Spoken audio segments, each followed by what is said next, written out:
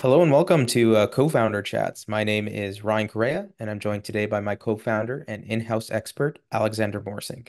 We Hi. run Equivesto, a Canadian online investment portal, and today we're discussing funds. Okay, getting right into it. Alex, what is a fund? So a fund essentially is a investment vehicle where a whole bunch of people get together, pool their money, and then that money is then used to make a number of different investments. The idea is rather than investing separately and trying to make multiple smaller investments with your own money by grouping together in a large coordinated effort, you can invest more money overall, but still split that into more different investments. So that allows you to diversify your smaller investment further, and it puts your money in the control of someone who is typically an expert in the space and might be able to make better choices with regards to the investment or the direction than you could access on your own.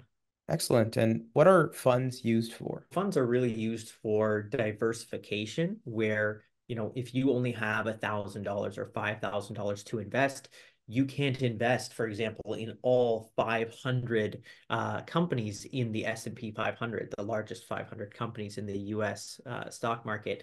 But by investing in the S&P 500, that fund invests in all of them. So then you would gain access to all of those. The other benefit is having, individuals who are experts hired by that fund, running that fund, be able to make those choices for you. An example for that would be if you're interested in investing in early stage companies, private companies. You might not have the personal network to give you access to all the different personal companies, smaller companies, and private companies that you want to invest into. But by investing into a private VC fund, that fund has built that expertise to find and select the best companies to invest in and invest that way. So you're really investing in the fund to gain access to expertise greater than your own and to diversify your investments in ways that you couldn't with your own funds. Makes sense. What are some common types of funds? There's a whole different range of funds, both public and private ones, starting with sort of public funds. Really famous, the sort of broadest category of funds would be mutual funds. So these are funds that are regulated and organized. You're investing in a pool with a number of other people, and then based on the objectives of the fund manager is then going out and finding investments for it. Typically, mutual funds, publicly available mutual funds, invest into public investments, whether that's stocks or bonds. You also have other public funds like EFTs or index funds, and you have some private funds that people may have heard of, like a hedge fund or a venture capital fund. And you also have real estate-based funds as well. Going into a little bit further detail, what is a mutual fund? Yeah, so a mutual fund is really the broadest category. So it's not necessarily describing one type of investment or another. It's essentially just saying the idea that a bunch of people are pooling their money together mutually, and then it's being managed by one person. Now, if you walk into a bank and you're looking to invest in mutual funds, typically those are publicly available open-ended mutual funds.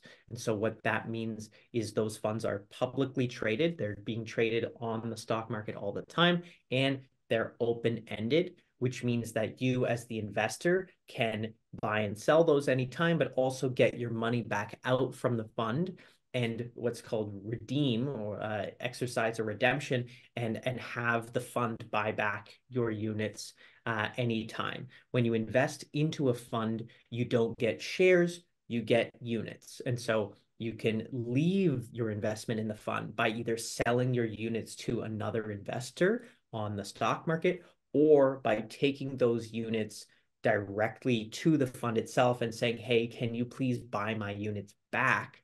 And that's called a redemption. You can sort of exit in one of those two ways. And public mutual funds are all open-ended, which means redemptions are allowed anytime.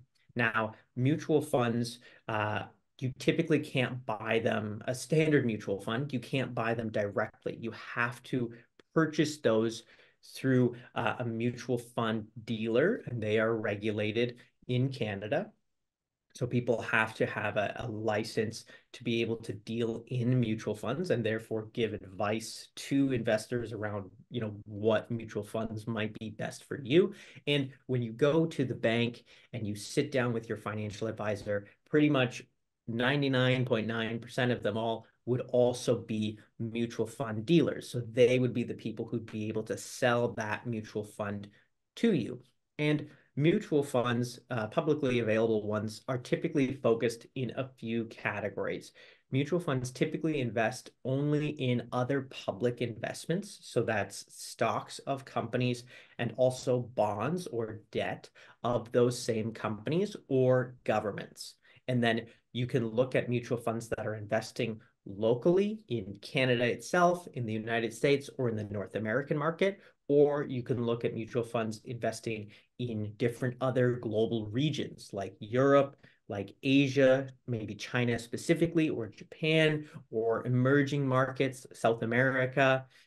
There's a whole different range that way. So when you're choosing your mutual funds, you can choose really general ones that just kind of invest in everything, a little bit of everything.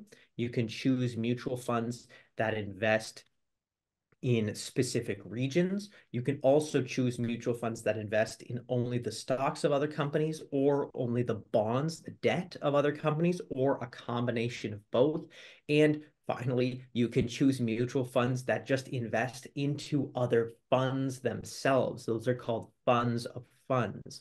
So there's a lot of variety. Every bank has, I'm sure, dozens, if not hundreds of different options that they all offer. And some of them are really similar. When making the choice between mutual funds, you would want to speak to your advisor and just think about from your perspective what your kind of goals are. Typically, if you want less risk, but therefore lower returns, you're going to look for mutual funds that focus on the debts of larger, more established companies. If you're looking for higher potential returns, that also comes with higher risk. And then you might be looking to invest mostly in stocks of companies and potentially those in more emerging markets, depending on the current sort of global economic trend. If you're looking to invest in something that is sort of a whole mix of everything and it's going to kind of keep you safe.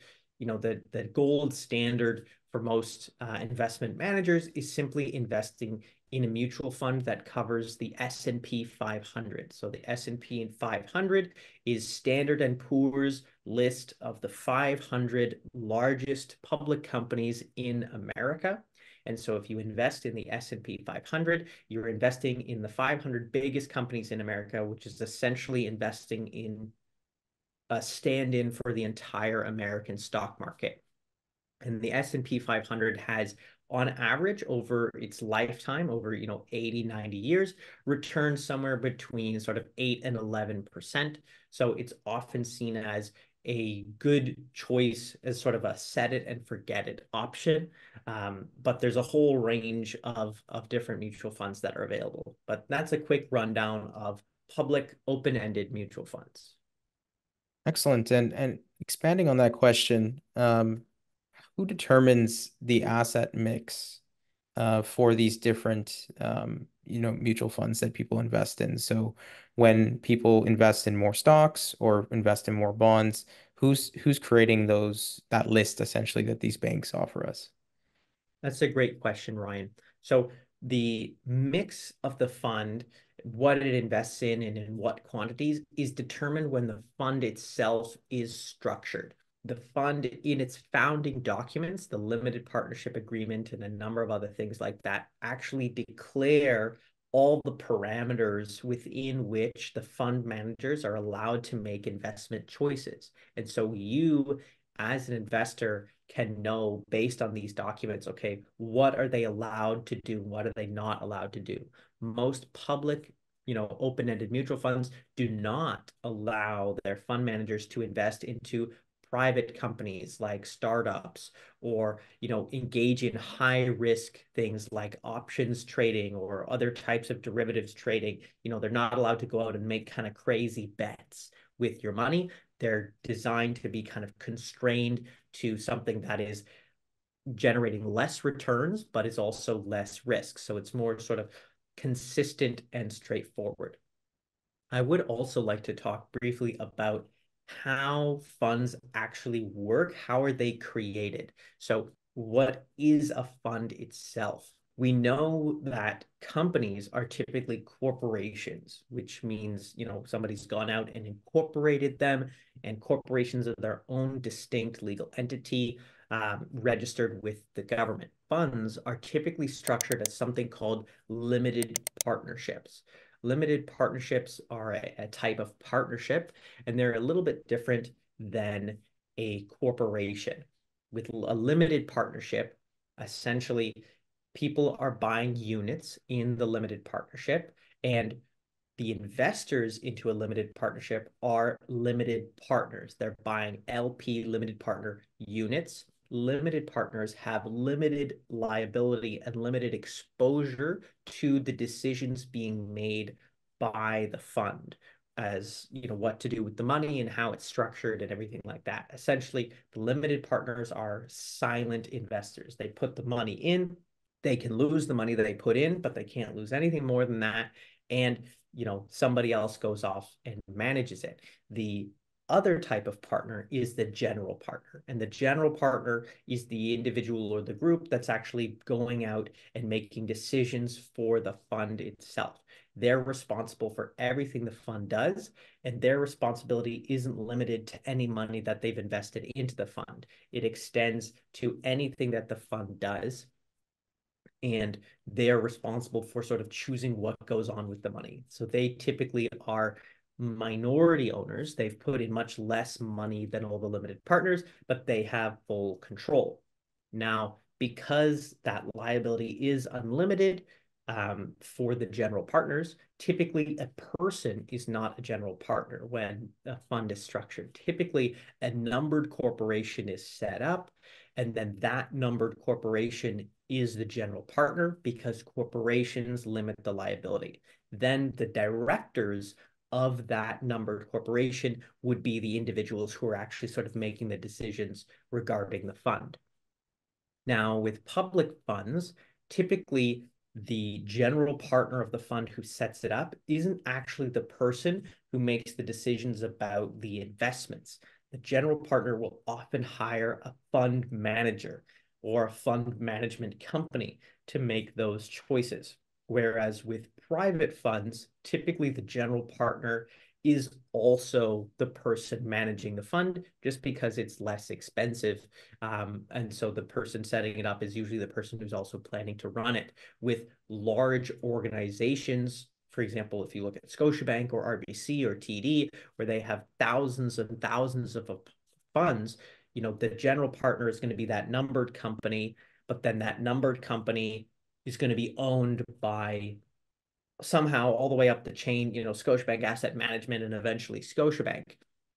And Scotiabank is going to have a different company specifically for training people to manage funds called, Scotiabank Asset Management or something like that. And then each of the individual funds would hire Scotiabank Asset Management to provide a fund manager to actually manage the fund, and that would be different than the general partner. So it depends on how that's all set up. But if your fund has a fund manager, then of course that person is the person managing the fund, but they are not necessarily also the general partner.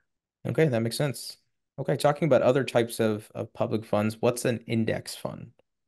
So I actually accidentally gave an example of an index fund earlier.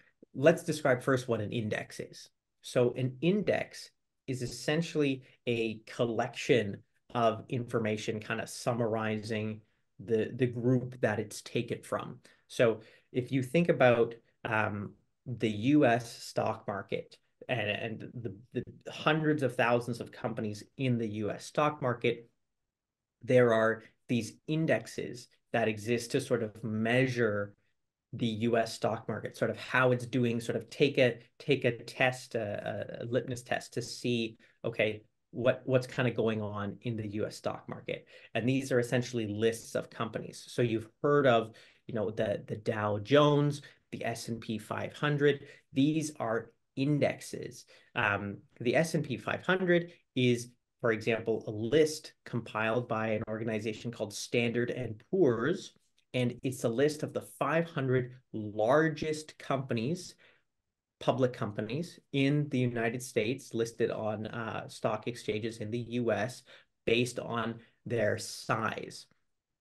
And so if you take the S&P 500, it's the 500 biggest companies, and that basically acts as a stand-in for the overall American economy. And so if you're looking to invest into one market or another area, and you don't want to necessarily choose, winners and losers, you just want to invest in the entire thing, an index fund is an effective way to do that, because an index fund essentially invests in the entire index. Nobody else separate from the fund is going off and creating, all the companies perfect for investment. Somebody else is creating what the index is, the S&P 500. S&P makes the list of the 500 companies, but then the index fund, assuming it's using the S&P 500, for example, as one index fund, an S&P 500 index fund would then simply take all of the money and buy all of the shares of those 500 largest companies, buy a selection of shares from the 500 largest companies. So they would have all 500 in their index fund. And so you would know, investing into an S&P 500 index fund, that you're investing in all of the 500 biggest companies. And so whatever's going on with them will impact you, but it's really a stand-in for investing in the entire US economy. They are Canadian index funds. There are different industry-specific index funds. There's index funds for Europe, Japan, and a variety of other areas. And index funds allow you to kind of invest in an economy, as opposed to saying, okay, I want to invest in Tesla and Apple and something else. It gives you a wide shot, a lot of breadth when it comes to your investment. I see. And mutual funds, the example you were giving before was mutual funds can invest in obviously in index funds as part of their portfolio. Mutual funds is just such a huge category. A mutual fund could be an index fund. So a mutual fund could be set up where it is an index fund. So in the terms of the mutual fund, all it does is invest into, for example, the S&P 500, whatever the index is. You could also have a fund of funds. So that's a mutual fund that invests in multiple different funds, that invests in several different index funds. I would like to use mutual funds kind of as a categorizing term. Like if we use the term car or truck, we can use sort of mutual fund as a similar sort of category. So tons of funds will fall under the category of mutual fund. Index fund is one of those types of funds. Thanks for clarifying. So I think you mentioned the word before, but what is an ETF? ETF stands for Exchange Traded Fund. When we were initially talking about mutual funds, we talked about having to go into the bank and talk to a mutual fund dealer. So these are individuals who are licensed to buy and sell mutual funds on your behalf, because you as an investor can't go and buy mutual funds directly. So an ETF is the first opportunity where investors can actually buy and sell funds themselves. These are funds that are traded on an exchange just like stocks. So you could go with your self-directed investing app and actually choose funds that you want to invest in yourself. Many of the ETFs are going to be index funds. Essentially, an ETF is a mutual fund that you, because it's publicly traded, are able to buy and sell on your own, as opposed to having to go through a mutual fund dealer. I also want to add a bit of a description for something called a robo-advisor. A robo-advisor is basically a financial advisor that uses sort of an algorithm or a set of instructions to help determine what investment makes sense for you based on general sort of recommendations in the investing space. So rather than you speaking to a person like Ryan or like myself and saying, hey, what should I be investing in? You basically put in some parameters into the robo advisor, and the robo advisor says, I'm going to pick a mix of funds or investments that I think make sense for you. Now, why I mention robo advisors is with something like an index fund, where the 500 companies on the S&P 500 are all known clearly in advance. They're chosen by Standard and Poor's. You don't really need to pay a fund manager to pick companies to invest in, because it just invests in the S&P 500 and that's it. It just sits. If you tie that together with the idea of an exchange traded fund where you as an investor, sort of self-directed, can buy or sell the exchange traded fund sort of anytime, you kind of remove the need to pay the mutual fund dealer and the fund manager. So you've reduced the cost of sort of just running and having this fund exist. It becomes cheaper for the investor, so hopefully more of the returns can pass on to the investor themselves. The final step on this, in the sort of reduce the costs puzzle, is introducing the robo advisor. So this would be, okay, you put your goals for investing and your timeline and everything like that into the robo advisor, and it basically says, okay, you want to invest over 20 years, you have a medium risk exposure. I'm recommending that you put 60% of it or 70% of it into stocks, and I'm going to basically put all 70% of that really into a few index funds that are probably also exchange traded funds, like an S&P 500 ETF or something like that.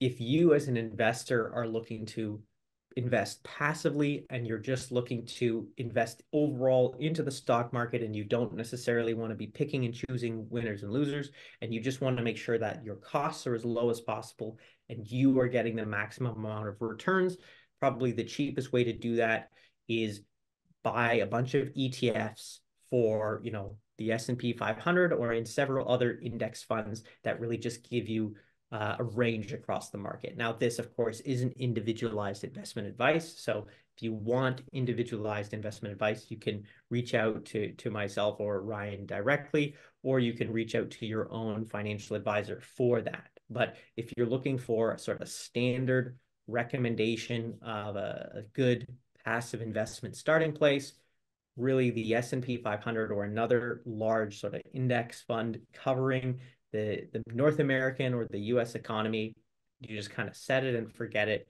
That's proven over the past number of years to be a pretty consistent space over the long term. Excellent. And being honest, a lot of mutual fund advisors or financial advisors from the big banks, they use similar calculators already when determining what mutual funds to select for you. So they ask you, do you want a balanced or a growth portfolio? And then they ask about your time horizon and they put it into a bank built calculator. Is that not true?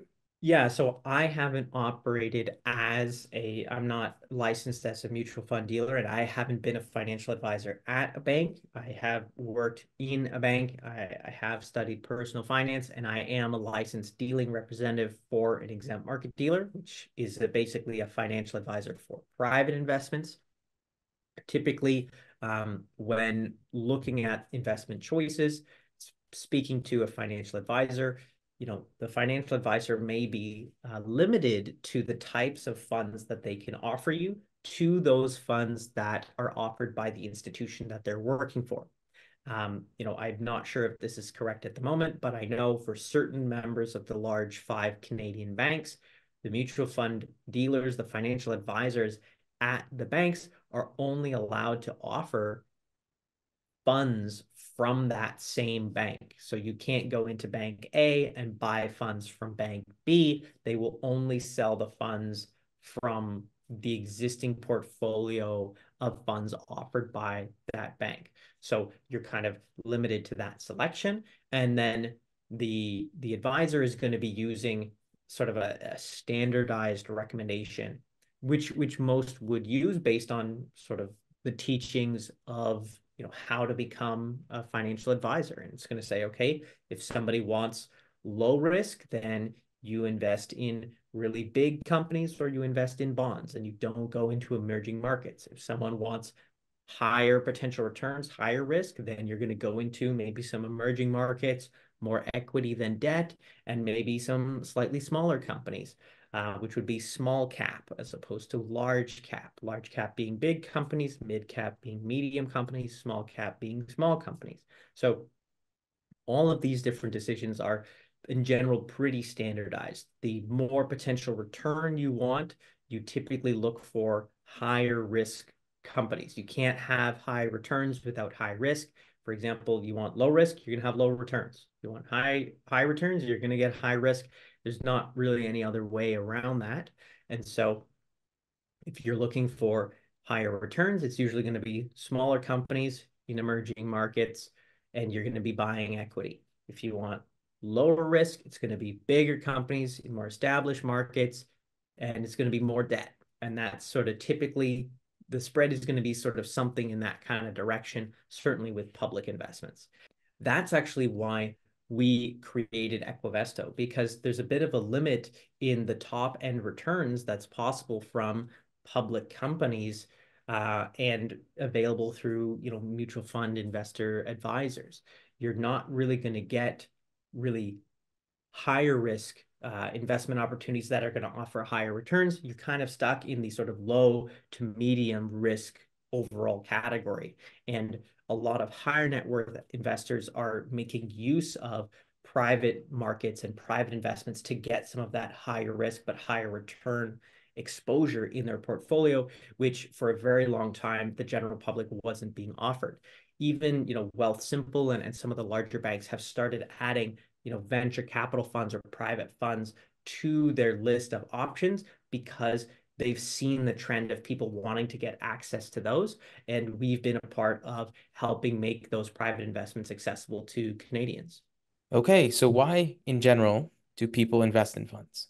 So people would invest in funds for a variety of reasons. If you have a limited amount of money or you want to just have your money go further from a diversification perspective, you want to be able to invest in 1,000 companies or 10,000 companies so that even if one or two of them aren't successful or 500 of them aren't successful, you've got 9,500 others that are being successful and buoying you along.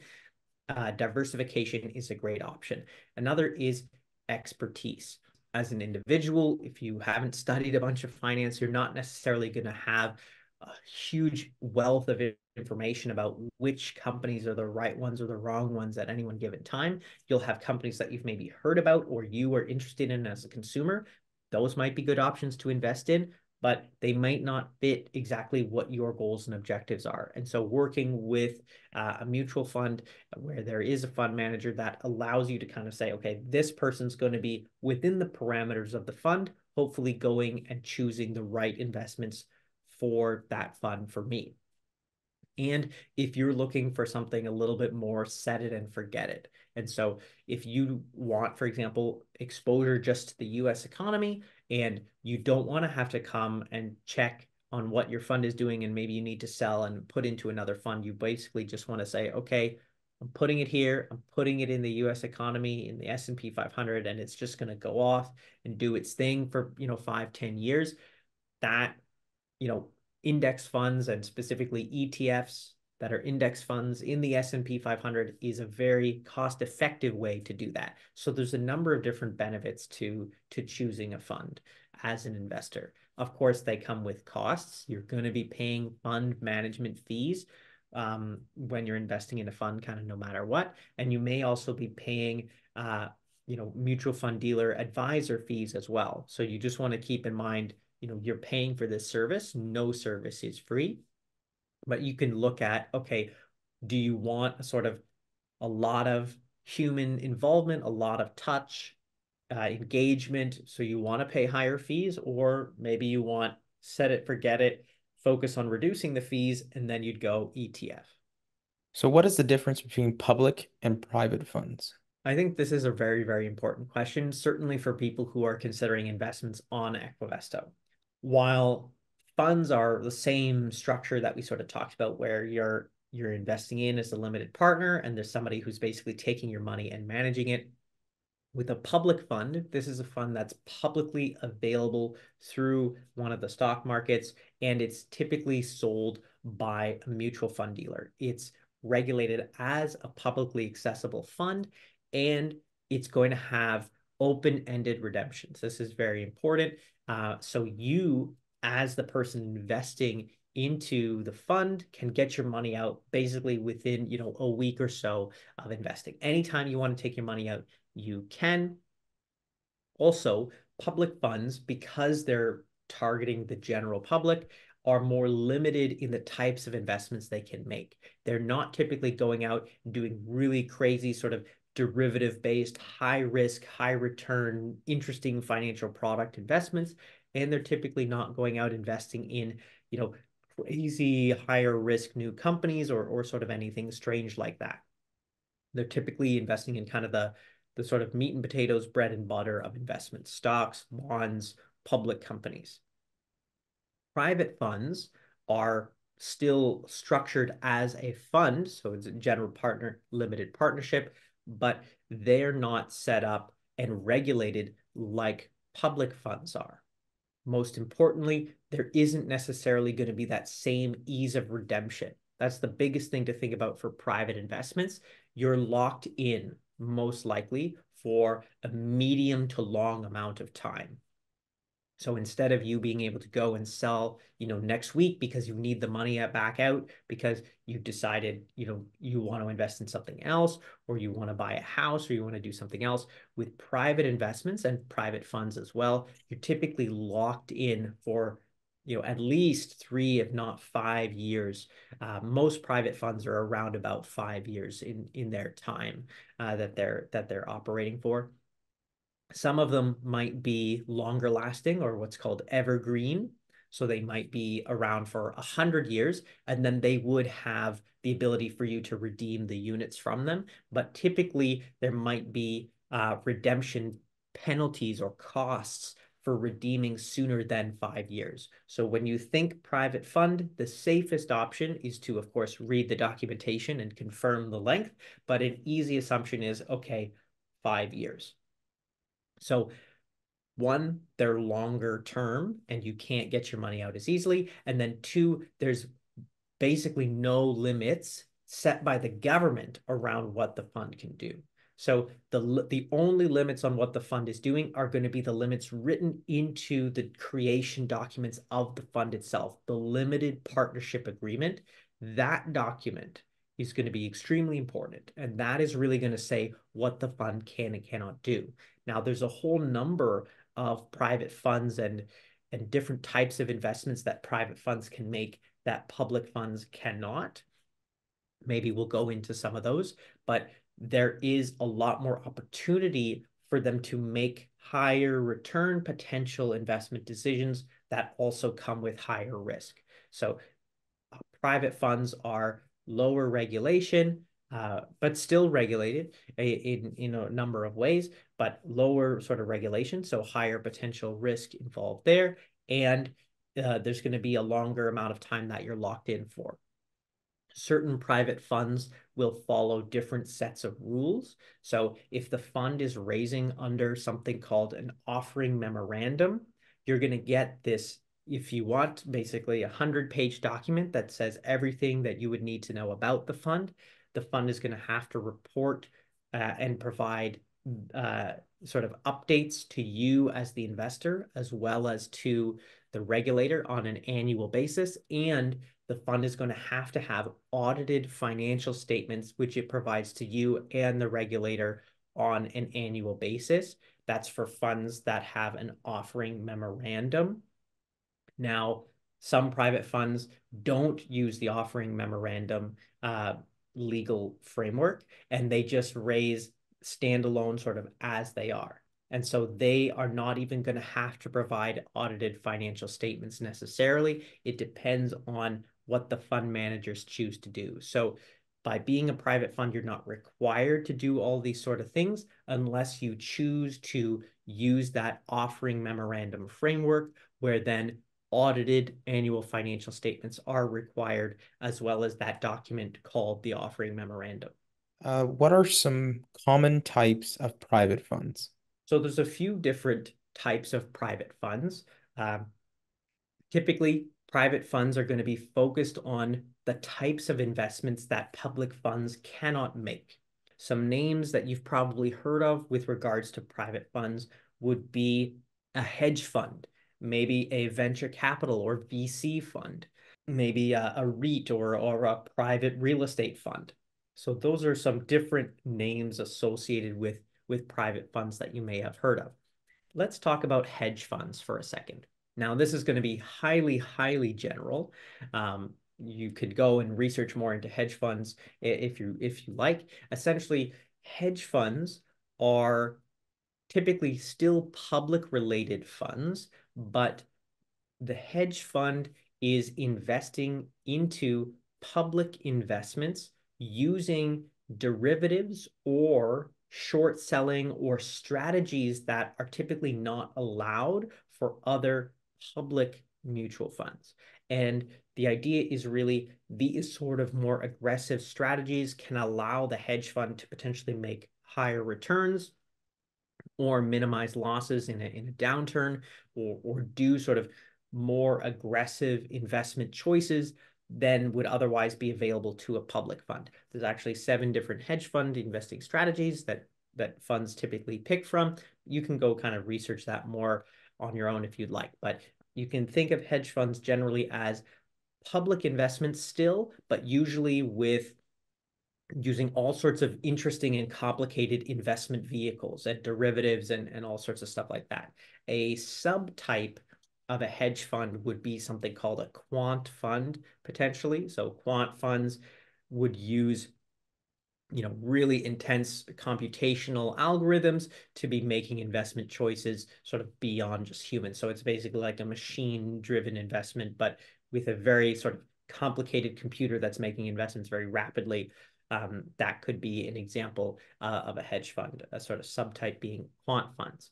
Now, some other examples of private funds, of course, is a private equity fund. Essentially, they're investing into private companies that aren't yet public. Typically, if you think about a company, it's created, it starts out private, and it grows and grows and grows and grows, and then eventually it gets big enough to go public. Now, most companies do most of their growing before they go public. They keep growing once they're public, but that journey from inception to going public is where the most growth is. Now, it's when the company is most likely to fail and there's the highest risk. But during that growth cycle, that's where the largest potential returns for the owners are. So private equity funds typically invest in the ownership of private companies. There are a few different types of private equity funds, but typically private equity funds are the last stage of private investing before a company might go public. So private equity funds are typically looking for much larger private companies that are doing well, and private equity funds will either invest in private companies right before they go public. So they'll be the final investor in, help them get ready, and then take them public.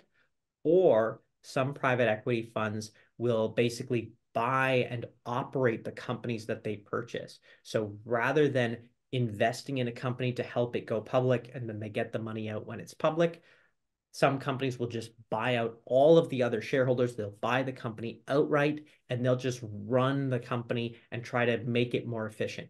Private equity funds in this nature are known in the sort of public media space as sometimes, and not necessarily correctly, as being, vultures. So the idea is they come in, they buy this business that's been run by, the small business founder for his whole life. He, did a great job. Private equity fund comes in, buys it. So that's great. The founder gets to leave. He gets a nice payday. And then they're like, okay, you've got 25% too many employees. So we're going to fire all these people and we're going to really change the recipe of how the business operates to squeeze even more profit out of it. That's kind of how they're portrayed a little bit in the media. That's not necessarily the case at all. Every fund is different, but typically they'll just buy and operate companies with the goal of operating them a bit more successfully, or finding ways that they can work with other companies in their existing portfolio of companies to have, cost-effective synergies, or just work really well together. Another example of a private fund would be a venture capital fund. So venture capital funds invest in businesses just like private equity funds do. They invest at an even earlier stage. So if you think about the private equity fund investing, in the last couple of years before a company is going to go public, a venture capital fund will have invested several years before that. So the venture capital funds are investing, when the company's only been operating for a couple of years, they've started to generate some stronger revenues, but they're still very early, and they have many years of growth before they can actually be thinking about going public. So venture capital funds are going to be, higher risk than even the private equity fund, because they're going even earlier stage. So you've got the sort of company being created, then you have individual angel investors that are investing, which are just higher net worth individuals who invest their own money early stage into a company. And then you're going to have typically the venture capital funds start coming in. And then as the company gets larger and larger, then the private equity funds will come in. And then the company could either be sold to a different private equity fund that buys it entirely, or they can go public and now they're listed on a stock market, and then mutual funds can become owners of them. So that's kind of the different steps through some of the private funds. Awesome. And if you could quickly cover what a real estate fund is. Yeah, perfect. A real estate fund is essentially a private fund that's really focused on real estate investing. There's a few different types of real estate funds. One example of a real estate fund is a REIT, real estate investment trust. Essentially, with a REIT, or it could be real estate income trust, depending on which definition you're using. The idea with a REIT is essentially, okay, this is a real estate fund. It's gathering up all the money. What's it going to do? It's going to buy a bunch of buildings, and then it's going to rent those buildings out, and you will earn the money from the people paying the rent to the building. You own a bunch of buildings, people rent the buildings out, whether that's commercial, like business real estate, or individual residential real estate. You rent out the buildings, and then people pay the rent, and then that is your return as the investor. So you're essentially, you and the other pool of investors are all landlords of hundreds of buildings around a region, and you're earning some returns there. Another example of a real estate fund, a little bit different to that, would be a development fund.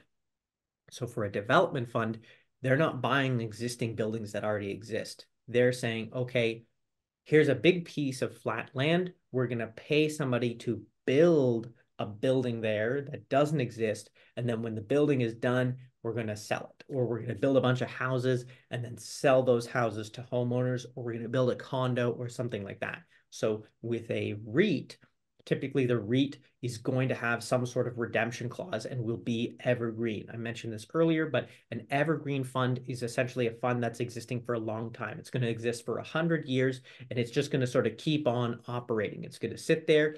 People are going to invest in it. It's going to buy properties with the money that's invested, and then it's going to pay, money that comes in as cash flows from people paying their rent. It's going to pay that money out to investors.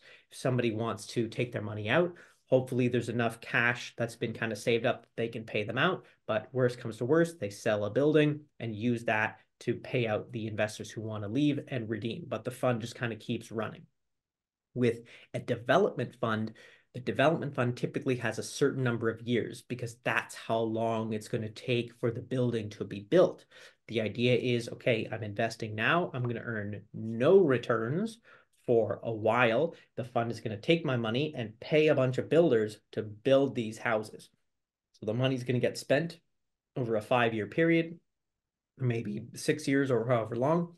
And then at the end of that time, all the houses are finished and they're all sold off. And then you get a really big paycheck at the end when they're all sold, and you get basically all that big returns that you didn't get for 5 years, you get them all in one nice big lump sum at the end. And so they're both real estate funds, but they're two very, very different options for how you might want to be investing. There's another option of a real estate fund, which would be a real estate sort of debt fund. So in this scenario, there might be other building properties or something that are like a development fund and they're three-quarters of the way through, but they need a loan. And so you could provide a secured loan temporarily to those builders who need a bit of money short term. There's a sort of few other options which are a bit more nuanced, but from a very high level perspective, a good way to think about it is, okay, you've got a REIT, so they're buying existing buildings and renting them out.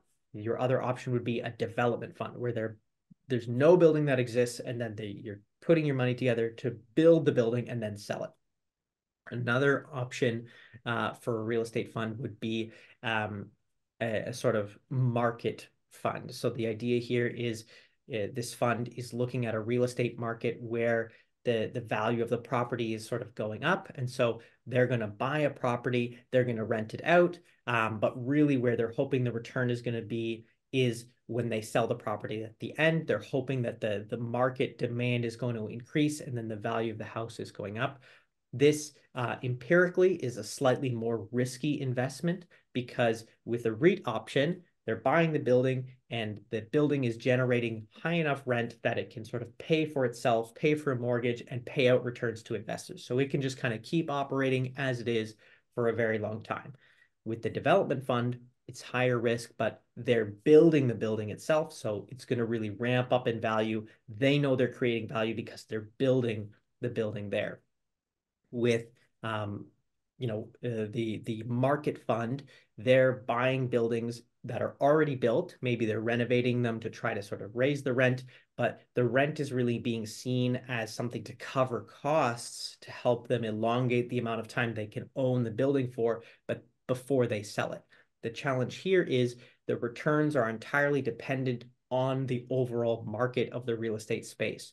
They're buying the property with the aim to sell it, thinking that the value of the property is going to go up dramatically because of external demand, something outside what the fund is doing. And it can work. And there's certain markets where real estate is very, very hot. And so that's proven to generate a lot of returns for people.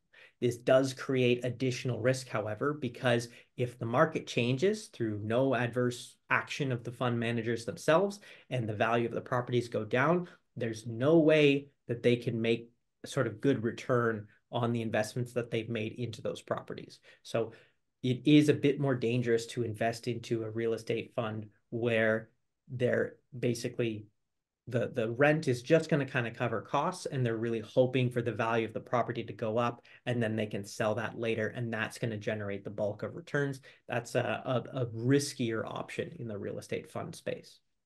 Okay, thank you. I think we're going to wrap up there for today, and tune in next time for part two. Thanks for joining us. Thanks.